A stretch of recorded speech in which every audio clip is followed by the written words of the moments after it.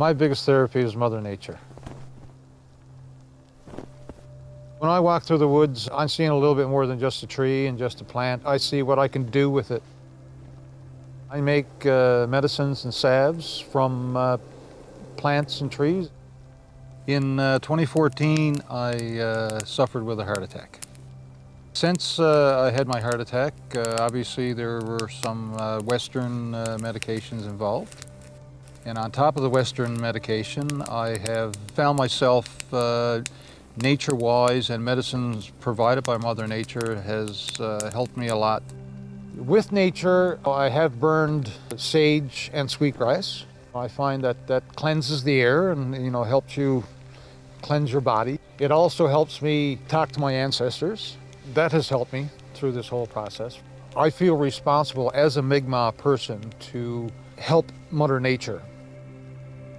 We look at everything, whether it is a rock or a tree, as life. When I collect my medicines, I'm offering tobacco to thank the plant for the medicine. So the plant will, give me medicine again the following year. It's a part of the big whole. Right now we're standing in the middle of a boreal forest. I can look around, I can see birch trees. Birch tree, for example, there's so many things you can do with that. That is the tree of life. Aboriginal people have used the bark for making canoes, for making shelter, for fire starting. There's a fungus that grows on birch, it's called chaga. I use that for my tea. It's a very, very good all-around tonic. Balsam fir trees, the blisters on those trees actually were used to heal cuts and scrapes. You cut yourself in the woods, the first thing we'll do is put some balsam fir sap on it.